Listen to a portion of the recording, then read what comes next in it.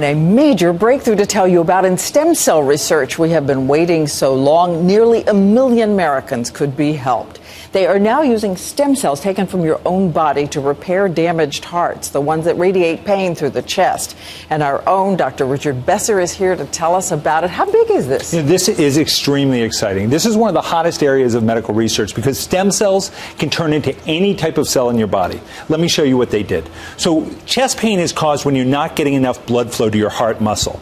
Take a look at this heart. That gray area isn't getting enough blood flow. And so when you exercise in particular, you're going to have pain there. So they gave these people a drug to produce more stem cells. Then they injected those stem cells directly into that damaged heart muscle. And what they found was that those stem cells cause little blood vessels to grow.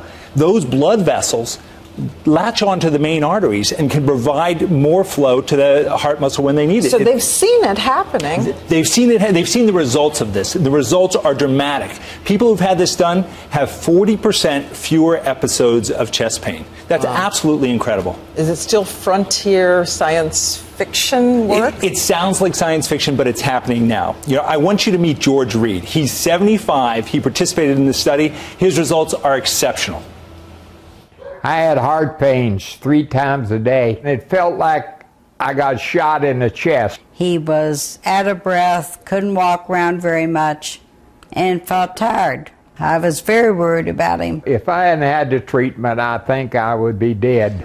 So they took all my blood and took the stem cells out of it. And about 2 weeks later, they took and shot them stem cells back in and around my heart. Well, almost immediately, I had more energy, and I don't have no pain at all.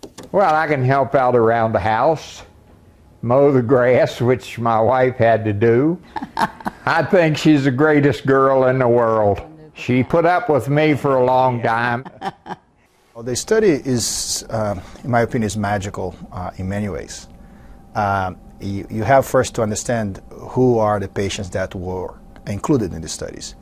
These are the patients that failed most of other therapies. I am an interventional cardiologist. I have seen those patients come into the cath lab. We treat them with stents. If stents failed, we treat them with open heart surgery. If all that fails, we try all different kinds of medications. And many of the patients, at the end, we still do not have an answer. This is a patient that everything failed, but now cells have worked. So now it established the foundation for the next level.